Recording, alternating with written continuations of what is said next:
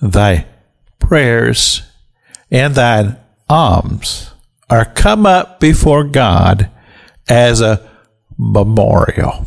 Now, I'm telling you what, that is glorious when you think about the words of this angel to Cornelius, the soldier, the servant of God, the lover of God, a man who is involved in a time of prayer. He's praying to God, and he sees this vision of this angel that just appears to him. And the angel says to him, he said, you have got the attention of God.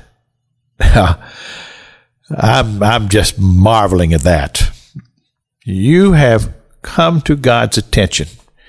And he understands your heart to pray for him, your generous heart to give to the people of God and to the kingdom of God.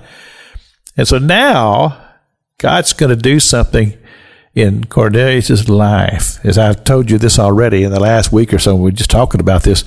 This is such a transformation time. I mean, things are changing here in the realm of the ability of people to understand that God is a lover of all humanity, because that was not clearly understood. If you even go back in reading in the Gospels in the 4th chapter of John, where Jesus was at the well of Sychar, Jacob's well there, and he met a Samaritan woman. What did she say? She said, it's not even lawful for a Jew to even speak to a Samaritan. That was the climate and the culture of the day. And here, at this time in history, what Cornelius experiences is changing it for all of us. And the thing about it is that the reason why God chose him was because of his heart, his seeking after God. Church, I just want you to understand something here, how important this is.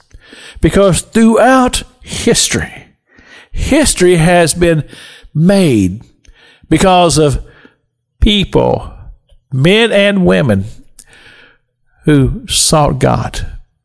And of course, the thing about seeking God is that we seek God in the only way that we know how as humans. And God looks at the heart.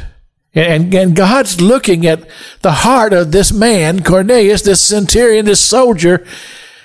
And he says, I'm going to use you to change the world, to change the hearts of people. And that's what he tells him. He says, you need to send some servants down to the house of Simon the tanner in Joppa.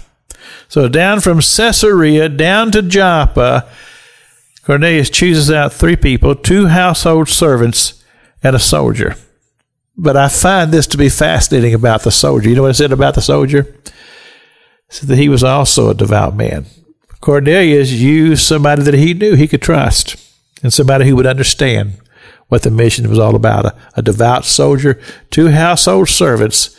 They're going down to Joppa for a mission that's going to be very, very important. It's Pastor Jack King with the gospel on the radio broadcast.